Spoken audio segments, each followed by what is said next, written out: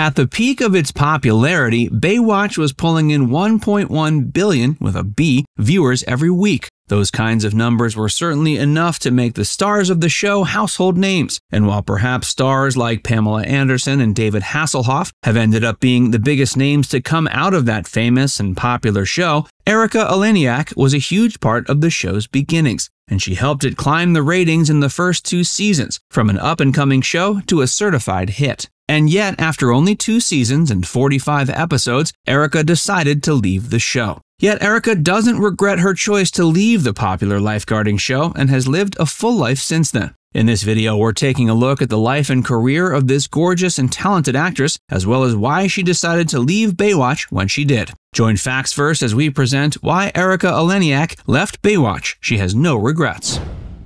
Eleniak's Baywatch journey.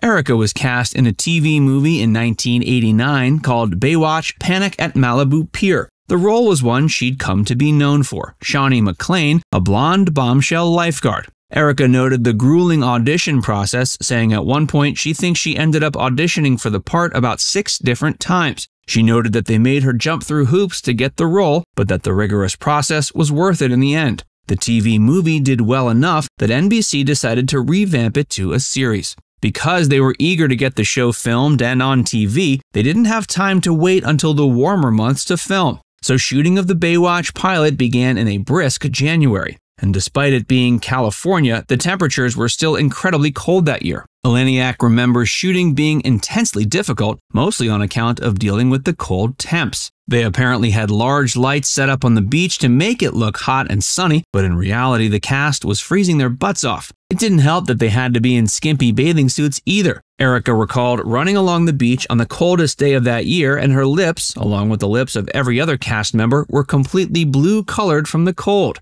So much so, they couldn't even use the footage. The crew would spray water onto the cast, so it looked like they'd worked up a sweat from running in the hot sun. And according to Erika, they'd spray her at the most random and inopportune times. She joked that between the freezing temps, the gusts of cold wind, and getting sprayed with water, it wasn't anything close to the real thing. But another indicator of the magic of Hollywood. Erika's relationship with the show. At first, despite the challenges of shooting Baywatch, Erika was thrilled to have been cast. This was also helped by the fact that the cast and crew quickly grew close. Perhaps it was partly because of the intense working conditions and partly because it was a good mix of personalities. But a big part of it was the fact that one of the creators was a lifeguard in real life, and they made sure there were always real lifeguards and paramedics on set. That immediately set the tone as being a set where people looked out for each other and cared about making sure everyone was safe, happy, and looked after. In an interview, Erika talked about how the cast and crew felt like one big family. She's also been asked many times over the years whether there was any bad blood or rivalries amongst the cast. After all, the set was full of gorgeous actors all competing to be the newfound star from a new hit show. But Erika has always denied that anything like that took place. She said that, as far as she could tell, everyone was incredibly sweet to each other, and there was no pettiness or rivalries between any cast members. As the show grew in popularity, they began to not only bring in more cast members, but also to change the tone of the show. Erika has pointed out that when it started, NBC was actually the most conservative network, not necessarily from a political standpoint, but from the standpoint of what they would show, say, and focus on their shows. She says NBC would have certain things off limit as far as what they showed and what characters said, but this took a drastic turn once Baywatch started to become a hit. The network quickly became okay with showing more skin, having more controversial plot lines, and giving the characters more risque dialogue. All this rubbed Erika the wrong way. She had a more conservative take on what the show should be like, in line with how the network was originally. But suddenly she was finding herself in costumes with plunging necklines and being asked to do Brazilian cuts. She said there was a large discrepancy between what she considered sexy and what the network considered sexy. And as the show and network changed, she grew less and less comfortable being a part of it. She felt that after 2 seasons, the show was a much different one than what she originally signed up for. Plus, she was physically uncomfortable and was constantly having to cover herself up to make up for the skimpier and skimpier suits. As a result of all of this, she knew it was time for her to leave. She informed NBC that she was leaving, and that was that. Erika has no regrets about leaving.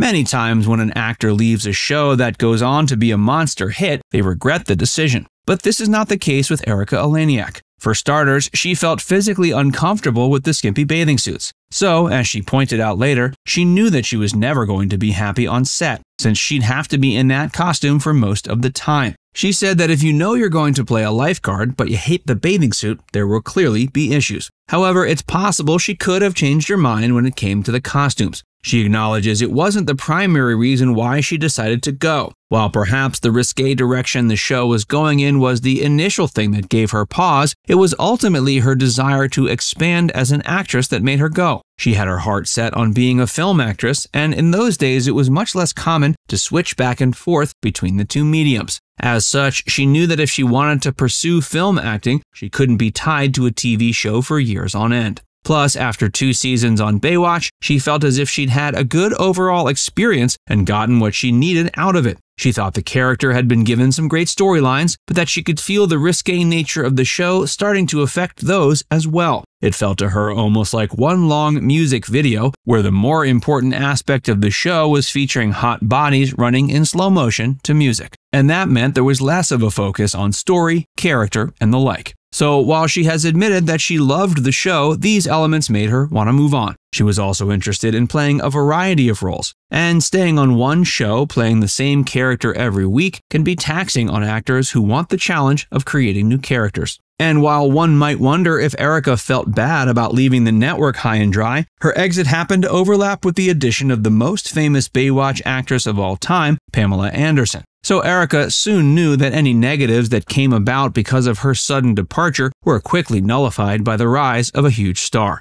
Erika said in an interview that Pam was everything the network wanted in a Baywatch star, and it was immediately clear that no one did it better than Anderson. As such, Erika was able to leave the show without too much fuss from the network. Perhaps one regret.